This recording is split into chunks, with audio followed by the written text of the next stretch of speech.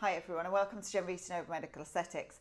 Today I want to talk about a serious issue that's been on the rise. So what to do if you can't go back to your original botulinum toxin injector. So let's dive into why this happens and the importance of choosing a medical professional.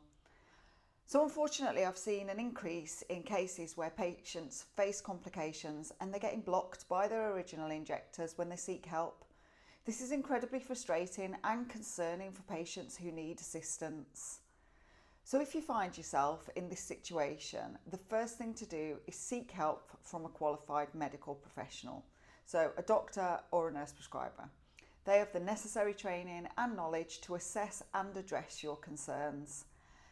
This situation underscores the importance of always choosing a medical practitioner for your aesthetic treatments. So medical professionals are regulated by governing bodies such as the GMC, NMC or GDC, which means that they're held to high standards of care and accountability. So if something goes wrong, you have a clear path to seek recourse and get the help you need. So also remember that botulinum toxin is a prescription-only medication, and this means you must have a face-to-face consultation with a prescriber. This step ensures your treatment is safe and appropriate for you.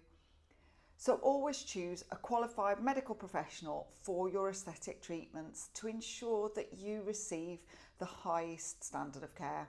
If you face complications and can't reach your original injector, seek help from another medical professional. Your safety and satisfaction are our top priorities. Stay informed and stay safe.